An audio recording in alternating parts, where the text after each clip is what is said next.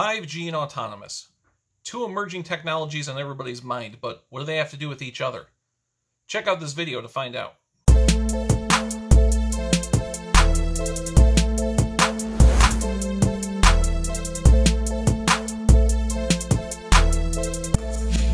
Hello, I'm Dan Trudeau. I'm the VP and Executive Recruiter at PRA USA, and today I want to talk to you about the relationship between 5G and autonomous driving. As I mentioned in the intro, both of these subjects are being thought about by a lot of people right now. Of course, 5G is much further along than autonomous driving. While we have some autonomous driving features in our car, and we are capable of doing a certain level of autonomous driving right now, they're still working out the details. They're still working out how exactly they're going to achieve fully autonomous driving. It's very much an idea that they're going after right now as opposed to a concrete thing right in front of us. 5G, on the other hand, is being rolled out now. If you're in certain areas with certain phones, you can get 5G right now. So one of those things is more solid, which is 5G. The interesting thing is, as 5G advances and becomes more common and the 5G network spread out more, it could very much be a fundamental part of making autonomous driving a reality. So let's talk about three areas where 5G and autonomous are linked together and how 5G will help make autonomous a living reality. Now, the first and most obvious place 5G will have an effect in autonomous driving is your personal information, infotainment, entertainment, etc. If you think about what we already have in cars now in terms of streaming music services, podcasts, information coming in, directions, all that stuff that we've got going in our car right now data-wise. Now imagine if you don't have to keep your hands on the wheel or eyes on the road. People commuting to work in the morning can probably clean out their email before they're even in the office on the drive there. Be able to read books, catch up on the clips from last night's TV show, etc. All that stuff, because of 5G, will be almost instantaneous, uninterrupted. It's going to be a constant stream of info going through your car. That's the obvious effect that 5G will have, though it goes well beyond that too. Now, the second and far more critical area where 5G is going to work with autonomous driving is in offloading the processing. Now, what does that mean exactly? Well, the first thing you have to think about is that autonomous driving is very closely connected to electric vehicle technology.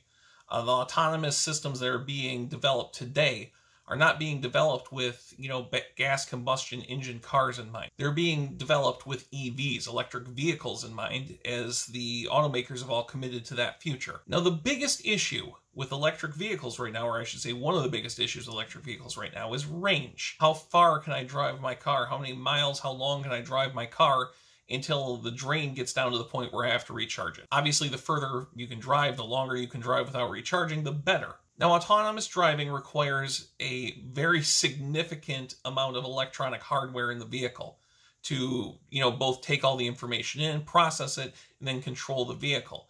Now, that hardware creates a very big power drain on an electric vehicle.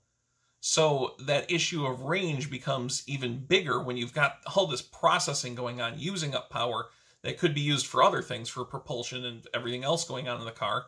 So your range is being taken back by that processing. So what does 5G do?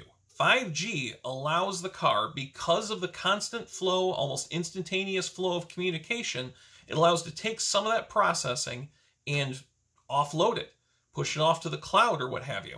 So that data processing and stuff like that is not being done in the hardware of the car itself, but elsewhere, because the communication is so instantaneous. It goes up, makes a decision, comes back to the car does what it needs to do. All of a sudden now that power drain is way less, which helps extend the range of the vehicle. So in this way, 5G makes a real difference in terms of the performance of these autonomous electric vehicles. And it's not just range that this helps with. Think of this, we have all this hardware, right, in your electronic autonomous vehicle.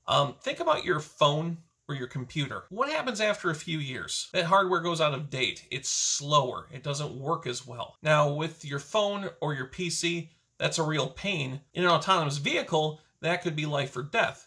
In other words, the hardware has got to stay working well. It has to stay current. 5G allows the hardware on your vehicle to not go out of date so quickly, because out there in the cloud, which it's communicating with via 5G, updates are happening all the time. It can compensate for the hardware in your car. In other words, you're not going to have to change your car every few years like you do with your phone. No one wants to keep having to buy a new car every 3 years or to just gut the thing and put new guts into it. That's not practical. So this communication not only extends the range of the electric autonomous vehicle through less power usage, it also allows the hardware on that car to last longer, to work better for longer, so that the car itself can last longer. So again, you don't have to be buying a new vehicle or, getting all the hardware replaced every few years, which the average person, frankly, just isn't going to be able to afford. The third area to cover here is environmental communications. Now, what does this refer to? This refers to the way the autonomous vehicle interacts and reacts to the environment around it. If we put a vehicle on the road today with the optimum autonomous technology we have available right now, what we would have in terms of these communications is called mobility and isolation with some V2V or vehicle-to-vehicle communications. Now, essentially what that means is every vehicle is sort of like its own island. It's figuring out what's around it through, radar, LiDAR, visual, etc. And it's also got some communications with some other cars, vehicle-to-vehicle communications to say, you're coming up on a car that's moving slower, so why don't you start slowing down now, things like that. The next step beyond that is V2X, which is, vehicle-to-vehicle, vehicle to street sign. There's communications and everything that's communicating back to the car. For instance, not only are you getting signals from the cars around you saying how close they are, the speed they're going, etc. If there's a traffic light down the road, it's sending out a signal letting you know, I'm turning yellow in 20 seconds, so your car can start to figure that out and react. 5G gives us the ability to have full mobility and communication with the entire environment, the entire community. What does that mean? That means, yes, it's still getting the visual and LiDAR and radar signals, plus it's communicating with the cars, it's communicating with the signs.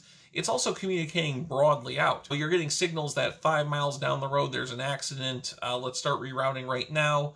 Let's say you're meeting somebody else and you're trying to find a center point to meet. Your car is communicating over the cloud with that car, and you're figuring out the best route for both of you to go to meet. It's just full information for the car that gives it knowledge that we could never have as human drivers. So it's optimum communication. It's figuring out what's going on over the entire landscape. It knows what's happening. Like, let's say you're going to the drugstore, you gotta pick up a prescription.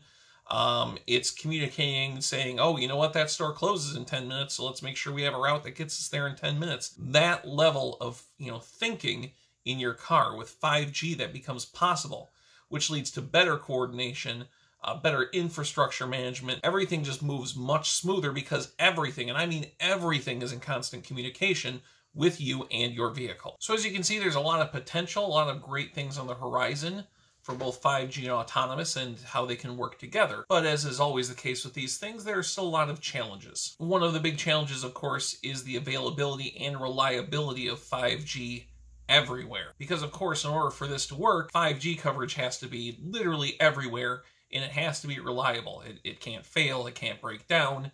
I'm sure, of course, they're going to have, backup systems in place and stuff like that, but that has to be a rare circumstance.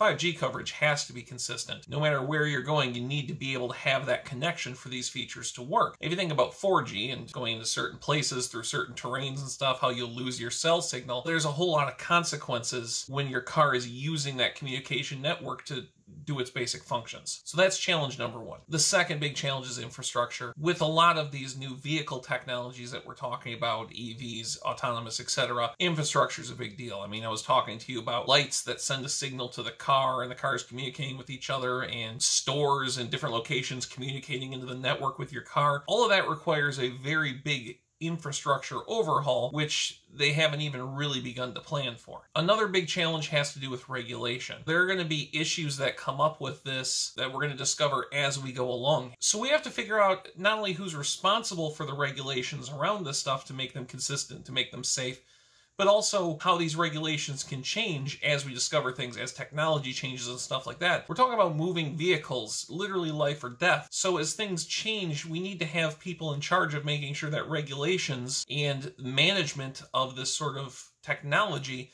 is up to date, is consistent, etc. So not only do we have to figure out what regulations we need to get this thing started, we need to have something in place that makes sure that these regulations stay up to date. So these are big challenges in here, and there's still unanswered questions that come with this 5G autonomous relationship. Despite all these challenges, there's a very bright future for 5G autonomous and their relationship together. How quickly it comes together, we're not sure. We just know that it remains a priority. It has a lot of potential to change the way even our society functions, the way we move around, the way we go from place to place, the way we function together. So it's exciting to see what changes come with that, how we evolve, how we develop with these technologies. So there's a lot on the horizon. Again, there's a lot of challenges that come with that, a lot of uncertainty, but a lot of promise as well. Make sure to like, share, and most of all, subscribe to the PRA USA YouTube channel so we can keep you on top of technology developments like this. And not only that, we can help you develop a career in these areas and manage a career in these areas using our 30+ years of knowledge in this sector. Use that knowledge, use that experience to have the future that you deserve.